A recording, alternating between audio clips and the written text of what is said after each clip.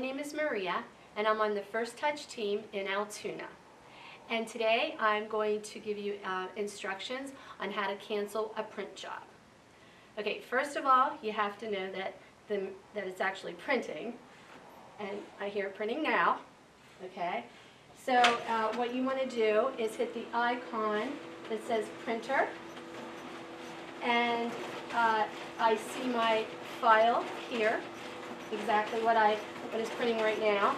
And then I'm going to hit job reset right here, and it'll take a second, and then another window will come up, and on that window it'll say you can either cancel all the jobs or just the job that you want to cancel, which I just want to cancel my job. I don't want to cancel anybody else's job.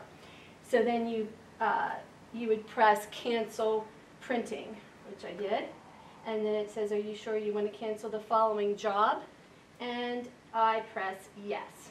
And then I also go, I hit home, so the screen is back to where it originally was.